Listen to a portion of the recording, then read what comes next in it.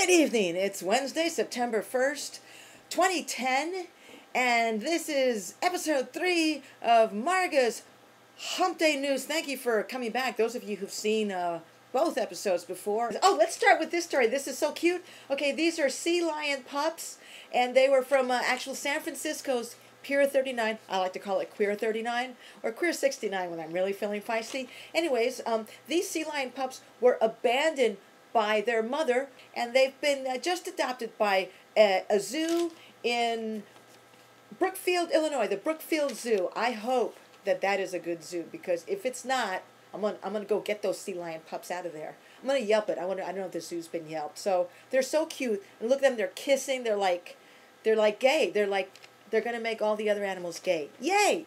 Woman dies in chimney. A Bakersfield doctor involved in an on-again, off-again relationship apparently tried to force her way into her boyfriend's home by sliding down the chimney, police said Tuesday. Her decomposed body was found there 3 days later by a house sitter. Ladies, you may think he loves you, but if he does not give you the key to his house, do not go to extreme measures like shoving your fat ass down the chimney. We should measure the chimney first. It is really rude to slide down somebody's chimney without presents. And also go down in December when people are more in the mood to have unexpected guests in their chimney. I'm sorry, Dr. Jacqueline Kotarik, 49, that you are dead in a chimney. I'm sorry that they had to scrape you out with, I guess, all the chimney utensils, the poker and all that to get you out of the chimney.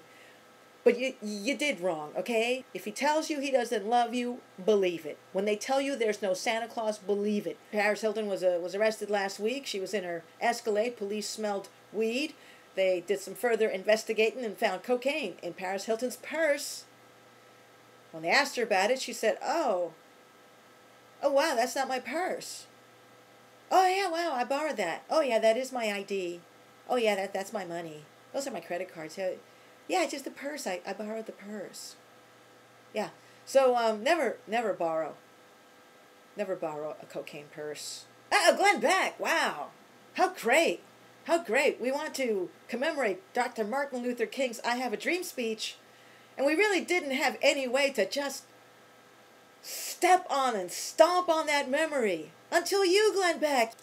Here is one Darth Vader, a fake Darth Vader, who is protesting in Los Angeles for the right of people to don movie costumes and panhandle.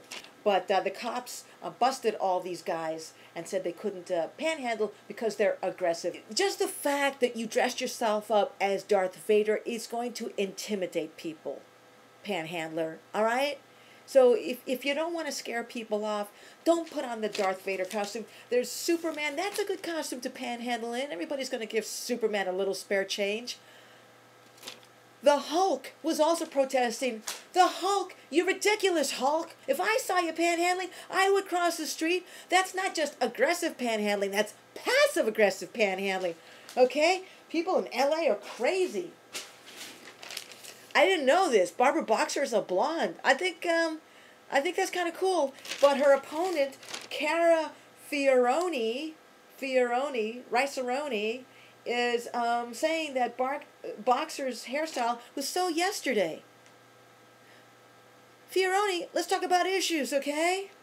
Here's the other thing, is Fioroni was a CEO of Hewlett-Packard, and she, I think this is a fact, she was let go by Hewlett-Packard and offered a big severance package after she laid off 30,000 people. That's going to be our senator, and that's who is concerned about Barbara Boxer's hairstyle.